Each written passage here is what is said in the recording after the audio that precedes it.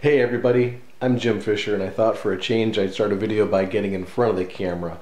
I'm really grateful for all the folks who have subscribed to my video series on my portable solar power generator over the last 6 years. Over the period of time between 2015 and the present, I've been just amazed at how much ongoing interest there is in solar power, and more specifically in the system that I developed. I'm going to share with you today that I've got big plans for something that many of you have been asking for. You often asked, why haven't you put lithium batteries into that system?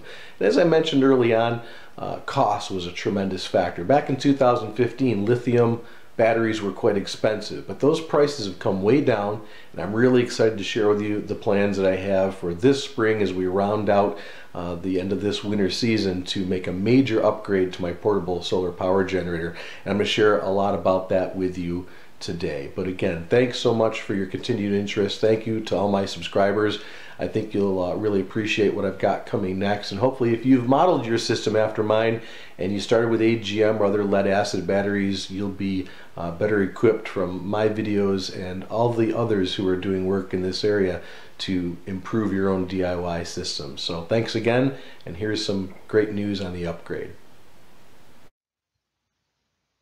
So perhaps a bit of history is in order before I start to describe this new major upgrade that I have in the plans. About 5 years ago in 2015, as I was searching around on YouTube to explore some early interest in solar systems, I had the mindset of building a small system to serve my needs on this small boat. It was a 24-foot Larson Cabrio, and we would have enjoyed having some refrigeration aboard and being able to charge electronics. So I started looking at YouTube, as many of you have, and built and designed and built this first solar generator system.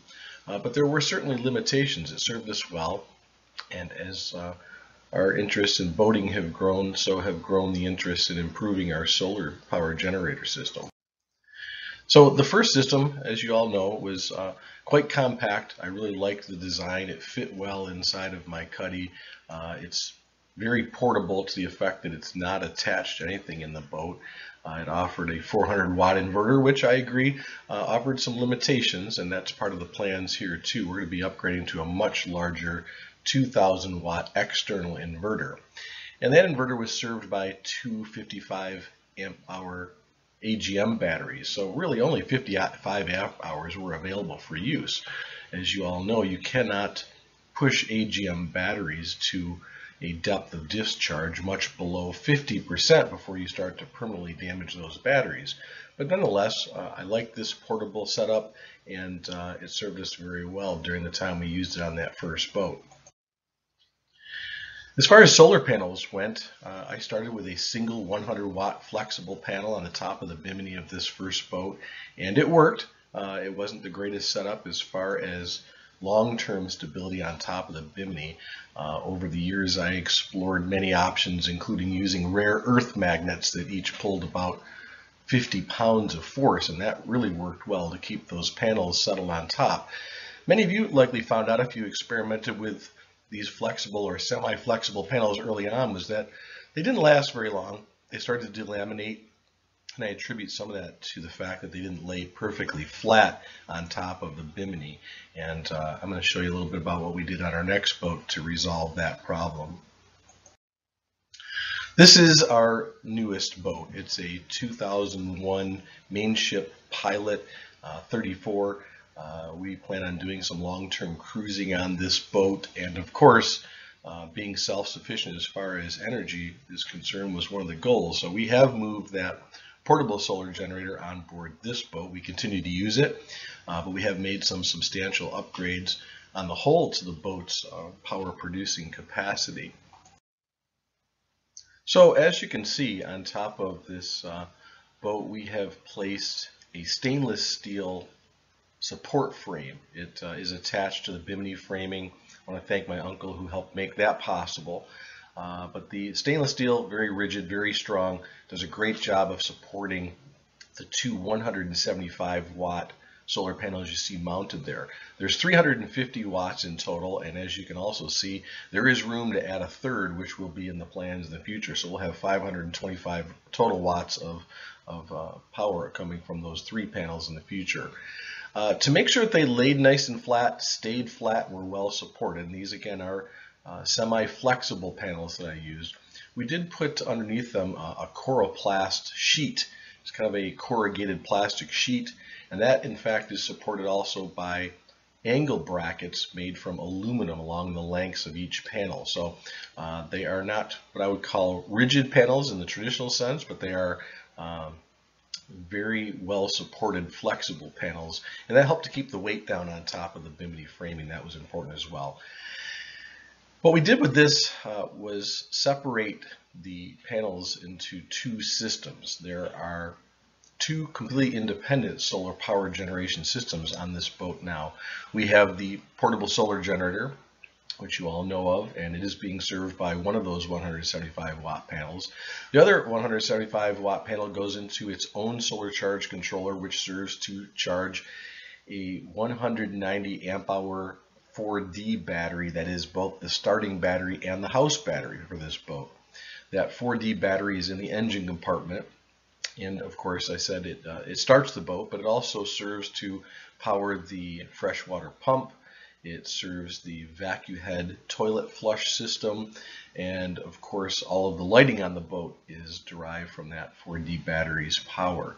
So we have 2 separate systems for redundancy, and this new enhancement will greatly increase the number of amp hours that are available for other types of consumption that we have in mind while we're living on this boat and traveling long haul. One of the major concerns on the boat was how we're going to prepare food. And as you're looking out over the aft cockpit, you'll notice a small magma gas grill, and we found that to be very useful. We carry 2 6-pound aluminum tanks of propane in a appropriate locker aboard the boat, and most of our meals are cooked outdoors on that grill. Of course, there is a 2-burner electric stove in the galley, and when we are at the dock, there's no problem using that. But as you can imagine, using that when you are on the hook or at anchor is not practical. That 2-burner electric stove would draw a tremendous current, and that would not likely be supported without running a generator, which we do not want to do. We want to try to be as green as possible and satisfy all our needs using our solar power systems. So one of the things I looked into was adding an induction cooktop, just a portable one, and I found an induction cooktop that draws 1,800 watts tops, and quickly realized that in order to serve that, obviously you need a larger inverter. And I've always carried a 2,000 watt modified sine wave inverter aboard for using tools, but I have recently upgraded to a 2,000 watt pure sine wave inverter, and it will power this new induction cooktop. But of course you need a larger battery bank. In fact, the specific inverter I chose won't even operate unless it detects that there's a minimum of 170 amp hours available in your battery bank, which of course in the portable solar generator in its current configuration is not possible. There's only 55 amp hours there available and 110 amp hours total, so the inverter won't even turn on. So that became the impetus for this major upgrade to the lithium iron phosphate batteries to get a lot more amp hours available to serve a much larger pure sine wave inverter that could, at the top end of our needs, serve to allow us to cook if need be during, for example, a rainstorm when you have to be indoors and you are on the hook. So that induction cooktop can function with the new system as we're designing it. Of course, a significant challenge remained, and that was to fit inside the existing space of my initial design a much larger battery, or one at least that had far more amp hours than were currently available. You can see on the left and right those two 55 amp hour AGM batteries. And there was a fair amount of space left in the middle that I've mentioned, I think, in response to some of the comments that people have made over the years, that you could put a third 55 amp hour battery in there. Well, with the price of lithium batteries coming down, I started looking into the possibility of upgrading and putting a lithium battery in this space. So one of the first concerns was, okay, what can I fit in there? I did a lot of research, and it found that any of the ready-made, what I'll call drop-in lithium batteries that were available by a number of suppliers were simply too big to fit in this space, and frustrating. I found that sometimes they were only too large by an inch or so to fit inside of my existing case, and I didn't want to start over again. I think I have a very good system. Its layout has been wonderful. The power distribution options have served us very well. So again, the goal is to put a lithium battery in this space. Searched high and low, couldn't find anything that would fit. However, what I did come across was some reasonably priced 3.2 volt cells, which when combined, putting four of them together, you can create your own 12 volt lithium iron phosphate battery. So that is the direction I'm heading with this major upgrade. We're going to put four 3.2 volt cells together, create a new 280 amp hour lithium iron phosphate battery, fit it into this space, and allow ourselves quite a bit more power to run that induction cooktop and any other needs that are served by the 2000 watt pure sine wave inverter. So I think most people have come to know me. I'm kind of a planner, so I spent much of the winter up to this point doing my research, watching lots of videos, looking at products that were available. And what I came across was a supplier in China that provided LiFePo4 prismatic battery cells, 4 of them, shipped including tax and duty fees for $461. I took careful measurements of my existing batteries, compared them against the measurements that were described by this vendor, and found that they will fit inside the case.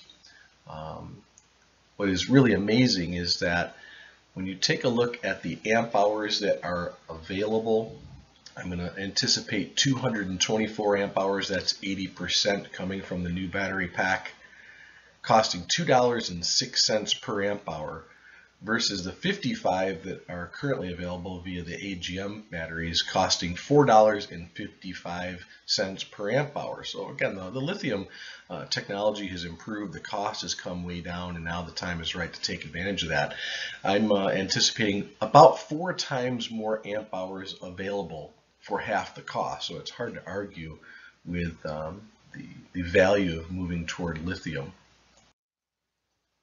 To get more specific, again, comparison side by side, 55 amp hours are available from the current AGM batteries if you take them down to no more than a 50% state of discharge, versus 224 amp hours usable, and that's at an 80% depth of discharge. I tend to treat my systems well. I'm not going to push my lithium batteries to the point where they are completely exhausted or anywhere near it. The cost, in 2015, I paid $250 for the pair of 55 amp hour AGM batteries. Again, I mentioned that the cost for these new batteries, the new cells to build this pack, is $460, including the shipping. Weight is a tremendous factor too. My wife will tell you that she doesn't look forward to moving that system on and off the boat seasonally. The system as it stands right now is close to 100 pounds, and that's due to 77 pounds worth of AGM batteries. The new LiFePo4 batteries will be about half that weight, 40 pounds. And the longevity of the batteries is another factor to consider.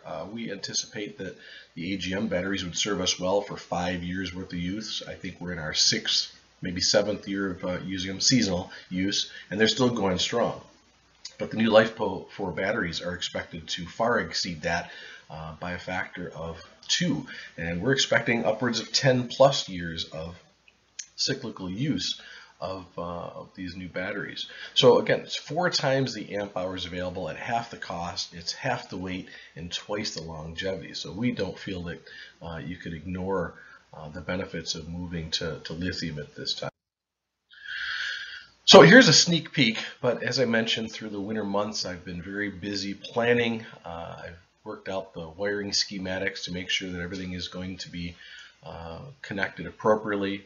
I mentioned early on in my video series, I do have a friend that is an engineer. He and I went to UB together, and I've been pestering him throughout the winter months, having him look at my schematics and checking and double checking to make sure everything would be hooked up properly and that the wire gauges were appropriate. And I'm going to be sharing this with everyone. This is just a peek at what the diagram looks like as far as those four 3.2 volt, 280 hour LiFePo4 batteries. And you'll also notice that there is a new component that's going to have to go in. That's a battery management system. If you've done your homework and are looking at other videos, you'll know that's required as part of the complete battery package for any lithium system. But this will be available to everyone. I'll share this in its entirety so that those of you who have built my system, I know there are many of you, if you're looking to upgrade to lithium, we'll give you the plans to go ahead and give that a shot for yourself. Again, LiFePo4 batteries offer an awful lot of benefits, but I will use this phrase. They require a lot of babysitting, if you will, or at least a lot of initial care to put them together properly, to top balance them for preparing for service, and then commissioning them. So I have done a tremendous amount of research. I've got about 6 or 7 pages worth of notes that I have taken that are step-by-step instructions for assembling the battery pack, for top balancing it, and then for preparing it for service commissioning. And again, I'll be sharing that with everybody as well. So we've got big plans ahead.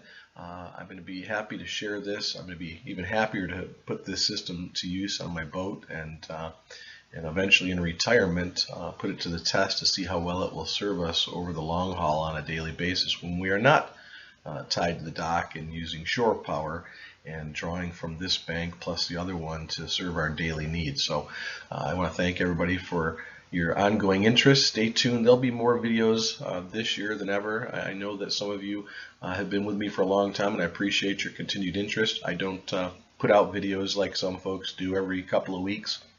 I generally put out a video when I am making an upgrade and want to share that with everyone. But I'm going to put out some additional videos as I build this battery pack and get it ready for service, and that hopefully will keep folks interested. And I'm really most interested in giving something back to the community of folks who are solar power enthusiasts. I've drawn a lot from YouTube, and I just hope to give a little bit back, because it certainly has made for a lot of enjoyment for me to tinker with these kind of systems and then put them into practice in my RV.